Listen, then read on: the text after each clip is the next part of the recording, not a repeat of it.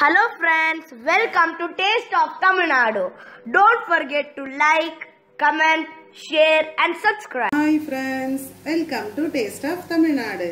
நம்ம இன்னைக்கு பார்க்க போறது சூப்பரான யம்மியான மழை காலத்துக்கும் குளிர் காலத்துக்கும் ஏத்த மாதிரி ஒரு ஸ்நாக்ஸ் பார்க்க போறோம். ஆனியன் பக்கோடா. நம்ம அதை எப்படி செய்யறதுன்னு இப்போ நம்ம பார்க்கலாம். இப்போ நம்ம இந்த ஆனியன் பக்கோடா செய்யறதுக்கு தேவையான இன்கிரிடியன்ட்ஸ் என்னன்னு நம்ம பார்க்கலாம். நான் வந்து இந்த கப்பில் வந்து குட்டி கப்பு தான். இதில் 3 கப்பு கடலை மாவு எடுத்திருக்கேன். அதுக்கப்புறமா இதே அளவில் இதே கப்பில் 2 கப்பு அரிசி மாவு எடுத்திருக்கேங்க.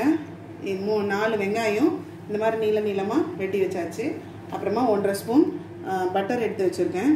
4 பச்சை மிளகாய் சின்ன பொடி பீசஸாக வெட்டி வச்சுருக்கேன். ஒரு கையளவு கொத்தமல்லி, ஒரு கையளவு கருவேப்பிலை சின்ன பீசஸாக வெட்டி வச்சுருக்கேன். அதுக்கப்புறமா 2 இன்ச்சு இஞ்சி அதையும் பொடியாக நறுக்கி வச்சுருக்கேன். 1 ஸ்பூன் பிளெயின் மிளகாத்தூள் எடுத்து வச்சுருக்கேன். 1 ஸ்பூன் ஜீரகம் சோம்பு எடுத்து வச்சுருக்கேன்.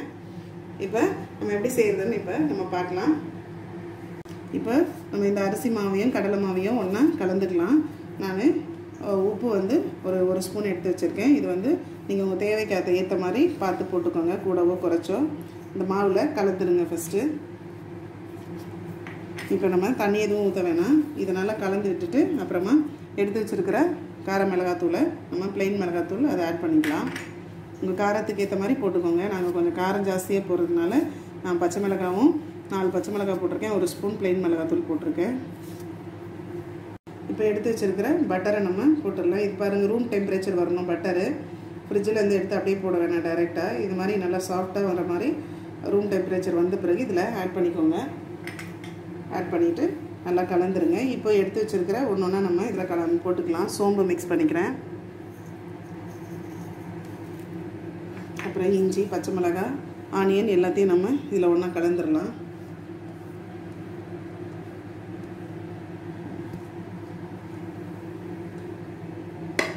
நம்ம ஆனியனையும் மிக்ஸ் பண்ணிக்கலாம் இதில் நல்லா.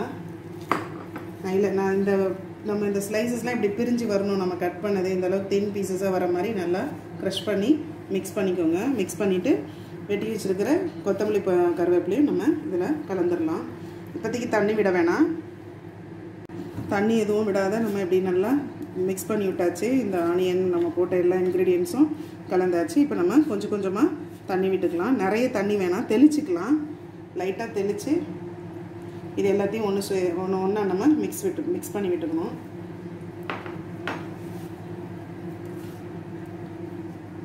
இப்போ பாருங்கள், நம்ம தண்ணி தான் வந்து தெளித்தோம். இந்த மாதிரி வரணும். ரொம்ப தண்ணி ஊற்றி நம்ம அப்படியே குழைக்கக்கூடாது. அப்போ இப்படி இந்த மாதிரி வரும்போது உதிராக இருக்கணும். இதை நம்ம ஒரு கையில் இப்படி பிடிச்சி இப்படி எடுத்துட்டு நம்ம ஆயிலில் போடும் போது இப்படி லைட்டாக செப்பரேட் பண்ணி இப்படி உதிர்த்து விடணும். விட்டோம்னா சூப்பராக கிறிஸ்பியாக நமக்கு நல்ல பக்கோடா சூப்பராக கடையில் கிடைக்கிற மாதிரியே நமக்கு இருக்குங்க. இப்போ எண்ணெய் காய்ஞ்சிட்ருக்கு. நம்ம இப்போ இதை பொரிச்சு எடுத்துடலாம். போட்டு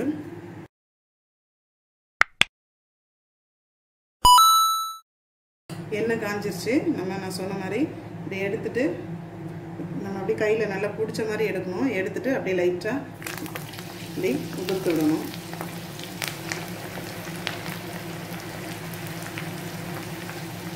அப்படியே உருண்டை மாதிரி இப்படி பிடிக்கணும். அப்புறம் எடுத்து விடும் போது இப்படி செப்பரேட் பண்ணி விடணும்.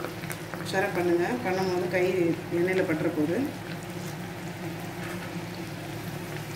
கையில் வந்து கிள்ளி போட்ட மாதிரி இப்படி உதிர்த்து விடணும். இந்த பக்கோடா நம்ம போட்டாச்சு. இந்த மாதிரி லைட்டாக கோல்டன் ப்ரௌன் வரும்போது திருப்பி விடுங்க. திருப்பி விட்டுட்டு கொஞ்சம் லைட் கலர் நல்லா மாறின உடனே எடுத்துருங்க. இப்படி திருப்பி விட்டுட்டே இருங்க. இன்னும் கொஞ்சம் கலர் மாறும்போது நம்ம எடுத்துடலாம். பாருங்கள், நம்மளோட சூப்பரான ஆனியன் பக்கோடா செமையாக ரெடி ஆயிடுச்சு. இது நான் ஒரு பேட்ச் எடுக்கிறேன். நெக்ஸ்ட் பேட்ச் நம்ம போட்டுடலாம்.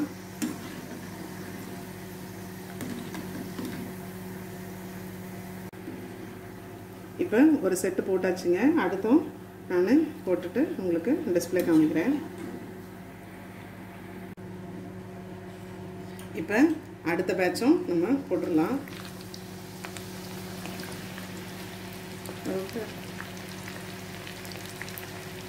போட்டுட்டு இதை எடுத்துட்டு லைட்டாக உதிர்த்து விட்டுடலாம். இப்போ நெக்ஸ்ட் பேட்சும் போட்டாச்சு, செகண்ட் பேட்சும் போட்டு எடுத்துட்டேன். செமையாக வந்துருச்சு. ஆனியன் சூப்பராக நல்லா கிறிஸ்பியாக இருக்குது, நல்ல வீடே மணக்குதுங்க. நான் வந்து இந்த எண்ணெய் வந்து திருப்பி ரியூஸ் பண்ண மாட்டேன், அதனால தான் நான் சின்ன வானலியில் வச்சு நான் ஃப்ரை பண்ணுறேன். அதனால எனக்கு கொஞ்சம் டைம் எடுக்குது. பெரிய பாத்திரத்தில் வச்சு நம்ம ஃப்ரை பண்ணோம்னா 2 செட்டு போட்டு எடுக்கும்போது நம்ம எடுத்த அளவுக்கு சீக்கிரமாக பொரிச்சு எடுத்துடலாம். நான் இது இன்னும் ஒரு 2 செட்டு போடணும்னு நினைக்கிறேன்.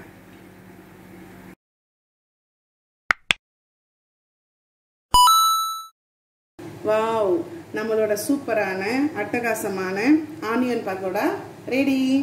நீங்களும் இதே மாதிரி நான் சொன்ன சேம் இன்க்ரீடியன்ஸை ஃபாலோ பண்ணி நீங்களும் செஞ்சு சமைச்சு பாருங்கள்.